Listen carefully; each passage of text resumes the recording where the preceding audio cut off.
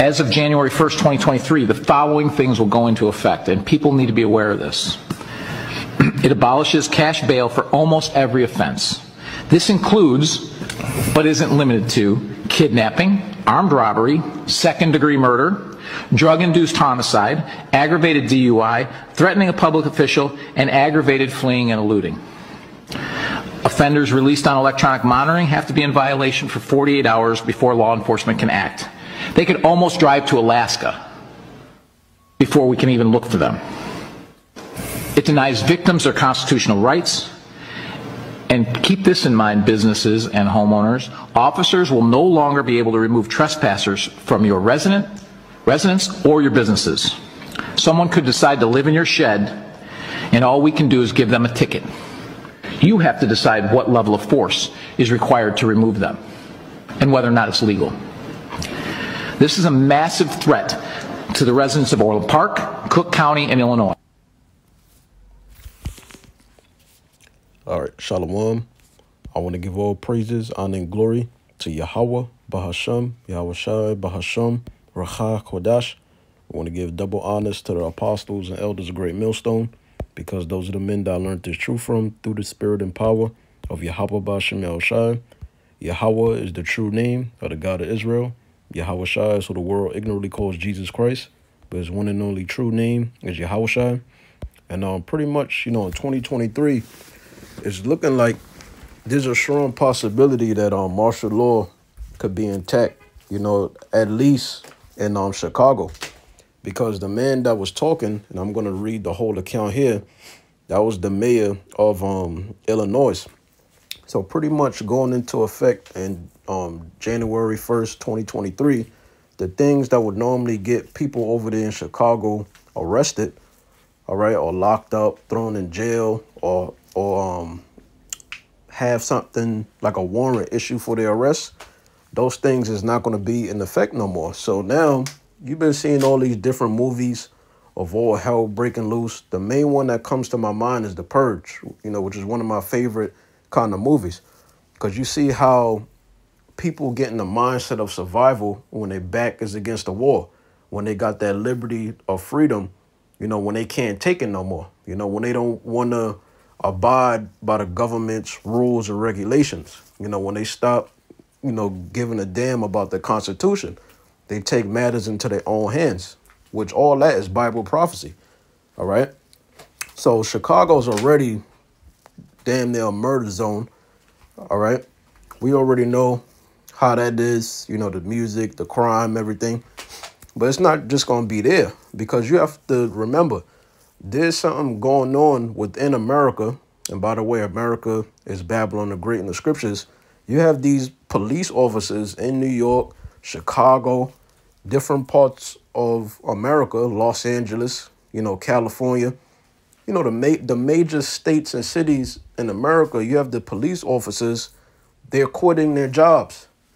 So if you got a lack of police officers, who are you people going to call 911? Who's going to come? Who's going to be your hero? Who's going to come and rescue you? When you got a criminal that break in your house, they steal your stuff, when a woman get raped, what's going to happen? Who are these people going to have to call? They're even talking about at the schools where they normally have, the police officers there. They getting rid of that. So you got to think about it in 2023, like what the hell is really going to happen as far as crime? Because crime been going up since the so-called pandemic started. You got people wearing masks. It's been a lot of looting with the jewelry stores, different clothing stores, because that's pretty much what's going on. You watch The Purge. What was the thing that everybody had in common? They had their masks, all right? You got dudes, they got the ski masks looking crazy outside, all right, looking like threats.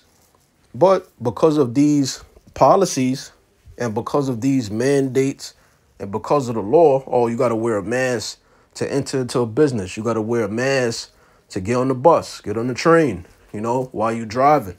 Even in your house, they want you to wear a mask, stand 6 feet. These things been in effect since 2019 to 2020 up until now. So, you know, with Jake, our people, they love to supplant. They always looking for some type of come up, you know? So the fact that the government tells people to wear the mask, that's why crime is going up as well. They can get away with it. You can't identify the person. Oh, the person was a black man. You know, he was 6 feet tall. There's a lot of that. You know, there's a lot of that. So look for crime to go up in 2023. So here's the article. It says Village of Orland Park press releases. So the clip that you've seen, this is what the article is going to go into. All right. Yep. So Orland Park, which is Illinois. All right. You see the address and everything. So it says Orland Park Village Board speaks out against Safety Act. So it says, let me go down here. I just want to get to the point.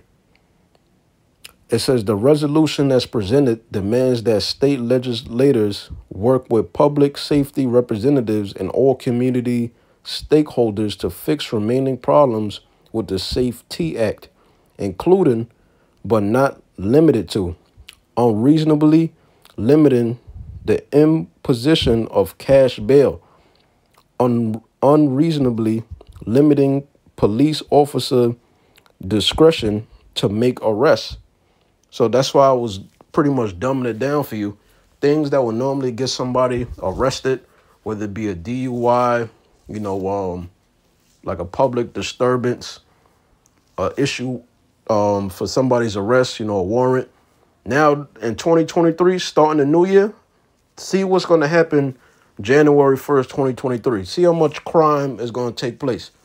People going to be drunk and high. You know, they're going to be on their different drugs. I'm telling you, it's going to be a lot. It could be a record year for death and crime in 2023. So it says, unreasonably limiting police officer discretion to make arrests, imposing unreasonable police certification and decertification standards, mandating unreasonable custodial accommodations, unreasonably allowing offenders to violate terms of their release, and violating victims' rights as outlined in Illinois law. We must not, now the person that's talking is what you've seen in the clip to begin this video, all right? So this is what he said. He said, we must not allow this law to stand as passed, said Orland Park Mayor Keith Pecue. I can't even begin to tell you how dangerous this act is. The mayor listed a handful of provisions that will go into effect January 1st, 2023. We're only a couple months away from this. It says the abolition of cash bail for almost every offense, including but not limited to kidnapping, armed robbery, second-degree murder, drug-induced homicide, aggravated DUI, threatening a public official, and aggravated fleeing and eluding.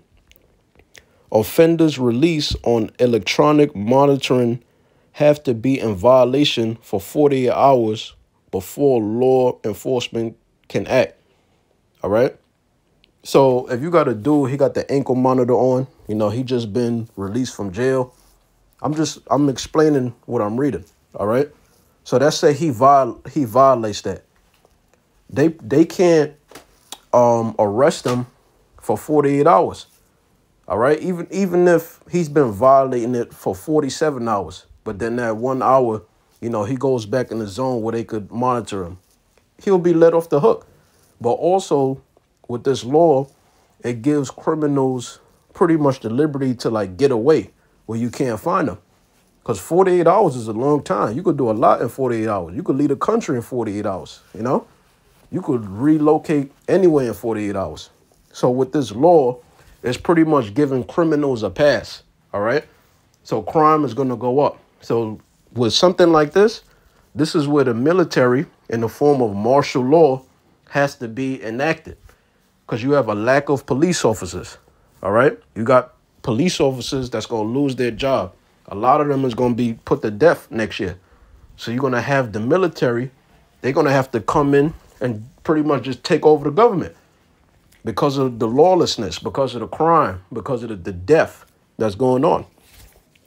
So it says, denies victims their constitutional rights. Officers will no longer be able to remove trespassers from their residence or place of business. Now, that's crazy. That is crazy. So imagine you own a small business, right? And you got a dude that walk in there with a mask or a ski mask, and he threatening all your customers. You know, your customers, they help you pay your bills. You know, you might be cool with them. You might small talk them. All right. And he's pretty much being a public disturbance. He threatening people. He trying to fight. You could call the cops, but the cops can't do nothing, though. So these are the type of days we coming into. This is why we use the phrase, all hell's going to break loose, because you're going to have absolutely no power. It says, someone could decide to live in your shed. That's crazy. So all this proud ass independent spirit, the Lord is going to take that away in 2023. Slowly but surely. It's going to begin at Chicago and other major states and cities in America. It says, someone could decide to live in your shed, and all we could do is give them a ticket. That's crazy. They trespassing your property without your permission. Imagine you was in a state where you're not even licensed to carry. You know, you can't even self-defend yourself, because if you do that, now you breaking the law. Although you're justified, but now you breaking the law. They come there and arrest you. Meanwhile, the trespasser, you know, this nigga is still living in your shed on your property that you pay rent and mortgage for, you know? It's ridiculous, man. It says, said Pakayu, you know, the mayor. It says, this is a massive threat to residents of Overland Park, Cook County, and Illinois. But it doesn't end here. There is currently a bill in front of the House to remove school resource officers from our schools, which means no school resource officer at Sandburg High School, the city of Chicago, has already done this, he said. I personally do not want to see the city of Chicago become the standard for how we conduct public safety, because they have abandoned their police officers, abandoned their residents, and created a war zone full of criminals. So this is what this is what the government wants. They want a purge. They want all hell to break loose. This is what they want, because this is it. You think we're going to be living year to year, or they just doing drills? Okay, that might happen. Nah, we living in the times where all these drills we've been seeing over the years, you know, us prophesying as the men of the Lord, nah, this shit has to happen. It's time for it to happen. So you're going to see the judgment of the Lord take place in the form of Jacob's trouble. It says, it's like they won't stop until they destroyed our communities and our society. And that's what you see. The music is negative as hell. All right. Oh, I'm going to shoot this nigga. I'm going to shoot her. You know, I'm going to F his woman. This is what they sing about. All right. This is what they're doing. They're lowering the vibration of the Israelites, the so-called blacks, Hispanics, and Native American Indians, but the whole world. This is what they influence in the music. This is what you see in the movies. All right. It's nothing but wickedness here. Continuing on, it says, explain Pekiu, we all need to take a stand against this. This is a very dangerous bill. What does scripture say in Matthew 12:26? If Satan be divided against Satan, how shall his kingdom stand? So there's a lot of division amongst the biblical Edomites, the so-called white man and his seed. So their empire is crumbling. It says, yep, as leaders charged with ensuring public safety in our communities, we cannot ignore the complete disregard for the safety of our residents due to the details of this act that will be put in place by state legislators and the impact it will have on our police department's ability to reduce and deter criminal activities. So if you want to check this article out, It's on olandpark.org. All right. So without further ado, let's get into some Bible prophecy. But before I do that, this is what I found. Look, Chicago police quitting. And just read the title. Chicago police officers. See? Look at that. Crime is crazy over there. Look at that. See? Wait until 2023. It's going to be even worse than that. This is Ecclesiastes chapter 3 and verse 1. It says, to everything there is a season and a time to every purpose. Yep, and a time to every purpose under the heaven. So all the current events that you see happening on the planet Earth, the reason why it's happening the way that it's happening is because the Heavenly Father ordained it, all right, in the form of biblical prophecy. So now I'm going to skip down. Verse 8, a time to love and a time to hate. And this is the time period we're living in. This ain't no loving time. You got crime going up. Ain't no loving that. You know, people are about to become desperate. Why? Because America, which is Babylon the Great, is going to go through a global economic collapse or economic collapse. All right. But the economic collapse is not just going to be in America. It's going to be global. It says a time to love and a time to hate. This is a time to hate because people is going to be angry. They're not going to understand what the hell is going on, although they were warned by the prophets, right? The men of great millstone, the men that follow great millstone and teach the same exact doctrine. You know, you was warned of these prophecies. And you unbelieving Israelites, the unfaithful, you know, you want to mock your heritage. Oh, I don't believe in that book. Oh, y'all negative. Oh, y'all a hate group. Watch what the Lord is going to do to you because you didn't repent. You didn't take heed when the doors of mercy was open. A time to love and a time to hate. A time of war. We're in a time of war. All right. It says in a time of peace because you're going to have World War III take place, which is fought by thermonuclear missiles. And the end result of that is what? The destruction of Babylon the Great, which you see on the screen. That's biblical prophecy. Revelation, the 18th chapter, all throughout the Bible. All right. But you also going to have a civil war that's going to take place within society. People forming militia groups. And every time you have a new elected president or some type of controversial conspiracy bill that comes out, that makes people want to rush to the gun stores and buy up all the bullets, you know, buy up all the guns. Because you got doomsday preppers. You got people that live out in the mountains for years and they waiting for these type of events to happen. They ready to get busy. So that's what's going to happen. That's what you see in the movies. The Purge, people form their militias, right? They got their masks. So this is the time period we're living in. 2023 is going to be worse than any year we've seen. I'm telling you. So now let's go to this. This is Matthew 24 and 12. And because iniquity, what's iniquity? Sin upon sin. And because iniquity shall abound, all right, what's going to abound? Crime. Crime is going to continue to go up. And these bills that's being passed is giving criminals the liberty and freedom to get away with these crimes.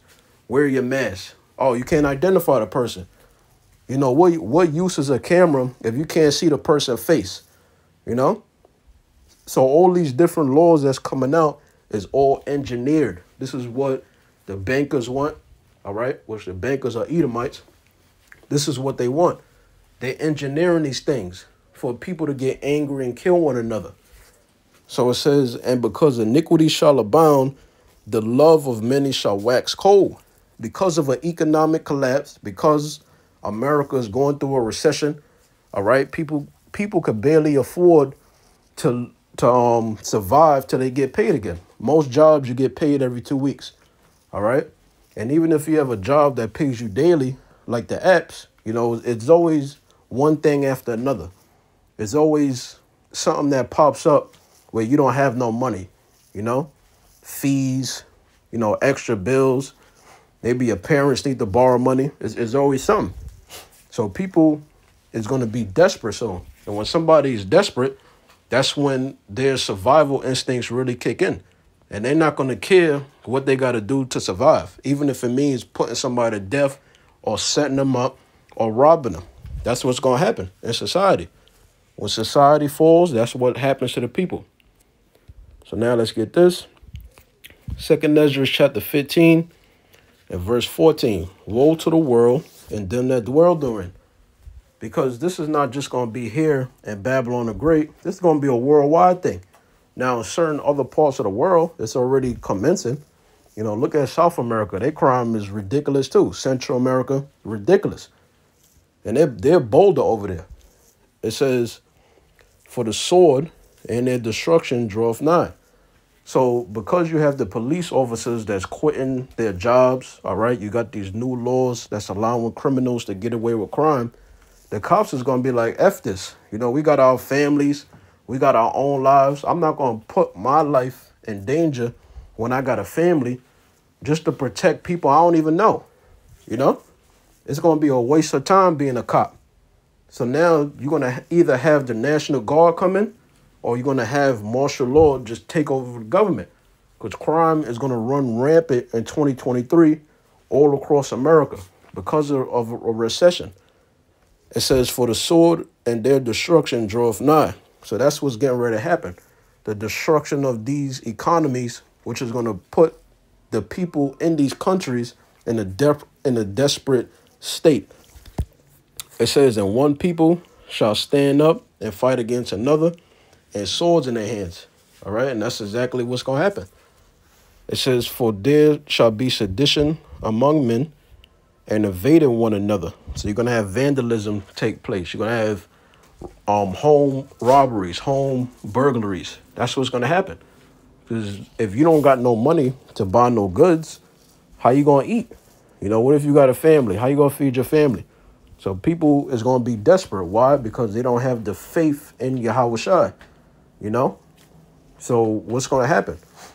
They're going to do things that an unbeliever would do. It's not like they're going to pray to Yahweh Ba'Shem. Nah, they're going to take matters into their own hands. I'm going to break into this person's house and take their stuff. It says, for there shall be sedition among men, and invading one another. They shall not regard their kings nor princes, a.k.a. what? The law, all right? The Constitution, the different policies that these governments come up with. People is going to stop caring about that, and they're going to take matters into their own hands. That's why it says sedition, or uprising against the government or the authorities in power. And the course of their actions shall stand in their power. All right. So they're not going to care about no cops and none of that. They're going to take matters into their own hands. They hungry. They're going to go out and they're going to get some food. It says, a man shall desire to go into a city and shall not be able. Why? Because martial law is going to be intact. When you look at a FEMA map, it's split up to 10 different regions. All right. So that's what's going to happen. Martial law is going to have to take over and regulate things. People is going to be thrown in concentration camps. Right. It says, for because of their pride. All right. What type of pride? Wanting to take matters into your own hands, not letting the police or the army, you know, in the form of martial law, you know, regulate things. People's going to take things into their own hands. So this is what's going to happen. For because of their pride, the city shall be troubled. Right? What's the pride? The crime that's going to be going on. People taking things into their own hands. That's why the cities is going to be troubled with what? Martial law. When they have the command to kill on sight. It says, the houses shall be destroyed and men shall be afraid. A man shall have no pity upon his neighbor. Exactly. So even if you was cool with a person, you always small talk them. Oh, have a good day. You know, the corny stuff, you know, corny conversations. Hey, the day is going to come, like the scriptures say, the love of many is going to wax cold. So these different friendships and relationships, that's going to come to an end when people will become desperate. It says, but shall destroy their houses with the sword. Sword is a killing instrument, right? It says, and spoil their goods, take their goods. Why? Because of the lack of bread and for great tribulation. So this is what's going to happen. This is going to be a worldwide thing. This is why the scriptures say concerning Jacob's trouble that there's no day that's like it, because everybody is affected by this. All right. So now let's go to this. This is Isaiah chapter 24 And verse 10, it says, the city of confusion is broken down. All right, what's the city of confusion today? Babylon the Great, America, which all these other countries, you know, you become westernized, you start developing westernized characteristics. Why? Because you copying off of America, which is Babylon the Great. It says the city of confusion is broken down. Every house is shut up that no man may come in. There is a crying for wine in the streets. All joy is darkened. The mirth of the land is gone. So all them fun times and happy times, that's coming to an end. It says, and the city is left desolation, and the gate is smitten with destruction. So this is what we're witnessing, and it's only going to get worse. I'm going to end it with this. Jeremiah 30:5. I'm going to read down to 7. For thus saith the Lord. For thus saith the Lord, we have heard a voice of trembling, of fear, and not of peace. That's why I opened up with Ecclesiastes, the 3rd chapter. Because they tell you things is going to go back to normal. You know, one moment you don't got to wear a mask. Next moment you do got to wear a mask. One moment, you know, the cases of the ABC, you know, 18 to the 19 is down. But then now there's another species of it. Or they got another plague that's coming out, you know, the MP. So it says, we have heard a voice of trembling, of fear, and not of peace. Meaning what? Things ain't going to go back to normal. There's always one thing after the other. Ask ye now and see whether a man doeth travail with child. Men don't travail with child, but it's going into the emotions, how people in society is going to be. They're going to be scared. They ain't going to know what's coming next. It says, ask ye now and see whether a man doeth travail with child. Wherefore do I see every man with his hands on his loins as a woman in travail? Because your status in society is going to be gone. All right. All your securities that make you feel prideful, you think you better than somebody, the Lord is going to take that away from you. It says, and all faces are turned into paleness. Paleness meaning what? Feeble and weak. Because you're going to be in a feeble and weak state during a recession, during an economic collapse. All right. When you can't defend yourself. Alas, for that day is great, so that none is like it. So there's no event or scenario that's ever happened on the earth that's going to be comparable to Jacob's trouble. All right. A global economic collapse where all nations is involved in this. All countries is involved in this, leading up to what? The hour of temptation, the time period when they make this mandatory. So they got to have all hell break loose in order to bring this in as the solution. So this is the time period we're living in. So it says, alas, for that day is great, so that none is like it. It is even a time of Jacob's trouble, which Jacob's trouble involves what? A global economic collapse, the persecution of the Hebrew Israelites. All right. And then during that time period, the hour of temptation. So you're going to have a lot of things take place. The FEMA camps, martial law, crime going up, all hell breaking loose, purge, all that. It says, so that none is like it. It is even a time of Jacob's trouble, but he, the elect of the nation of Israel, the believers, shall be saved out of it. So there you go, man. So the brothers that have this truth, Lord willing, through Yahweh's blood and sacrifice, we can endure unto the end and be saved. And we will be. All right, Lord willing. So Lord willing, you was edified. Shalom.